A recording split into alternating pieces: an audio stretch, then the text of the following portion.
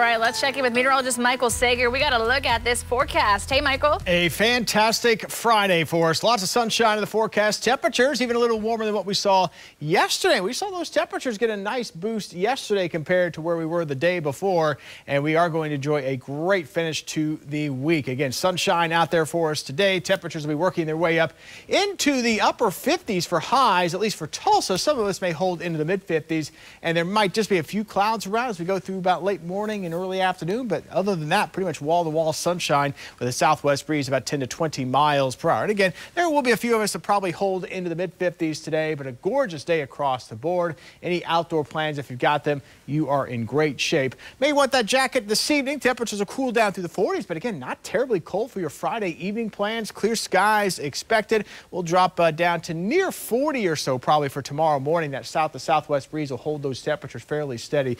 May get a few isolated spots into the 30s tomorrow morning, but not terribly cold to start things out for your Saturday. How about this view here? Let me get out of the way here so you can see these amazing colors that are just now getting to appear here as we look out to the east out of Shangri-La Resort and Grand Lake on Wade's RV Weather Camera Network.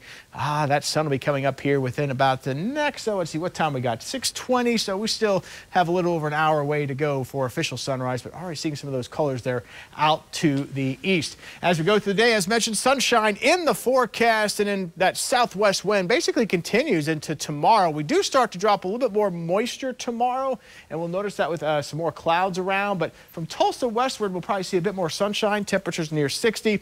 East, though, of Tulsa may have a lot of spots holding the 50s because you'll see more clouds. And here comes that cold front that's really going to chill us down as we go into Sunday. And then with that cold air in place and perhaps a couple disturbances moving through next week, there may be an opportunity for some wintry weather.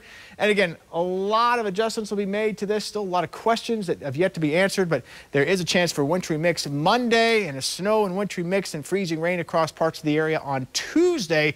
And so that is something we'll be watching very closely into next week. Saturday, though, looks good. Highs near 60. Outdoor plans are a go. Next week, lots of fine tuning to that forecast with that potential for wintry weather all the way in to the middle of next week.